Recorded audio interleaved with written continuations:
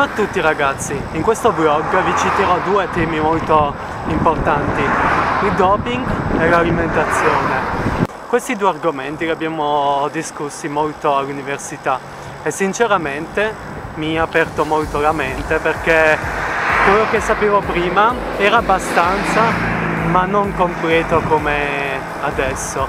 Quindi con voi volevo discutere di questi due argomenti nei prossimi video.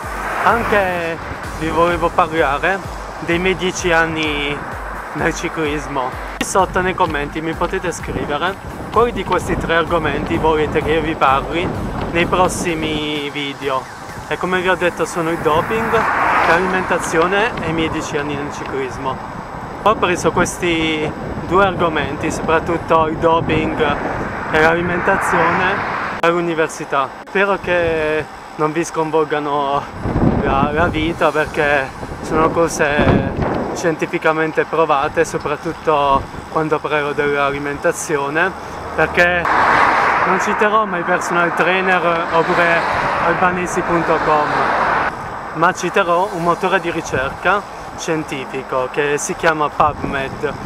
Ci hanno parlato molto di questo motore di ricerca e se vogliamo sapere la verità su alcuni argomenti possiamo digitare su questo motore di ricerca la parola chiave che noi stiamo cercando, per esempio alimentazione, possiamo scrivere alimentazione ideale per lo sportivo ed escono tutte le alimentazioni ideali. Su questo motore di ricerca scrivono tutti gli scienziati che hanno ricercato e studiato e quindi hanno istituito la dottrina scientifica, quindi sono cose vere, come ho detto prima non è Albanesi.com e my personal trainer che dicono abbastanza verità ma non sono scientificamente provate.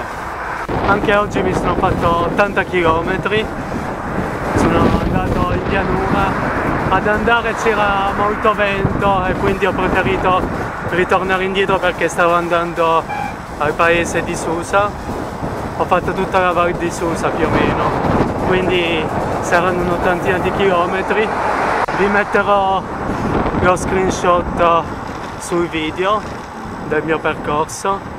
Ragazzi, scrivetemi nei commenti se vi piace questa modalità di video con il selfie stick. Sono abbastanza ridicolo ma mi piace fare video, mi piace parlare con voi soprattutto e questo è un modo di parlare faccia a faccia con voi. Ricordatevi anche di scrivermi nei commenti di quale argomento volete parlare. Come sempre, se questo video vi è piaciuto vi invito a lasciarmi un like e a iscrivervi al mio canale se non l'avete ancora fatto. E al prossimo video, ciao ciao!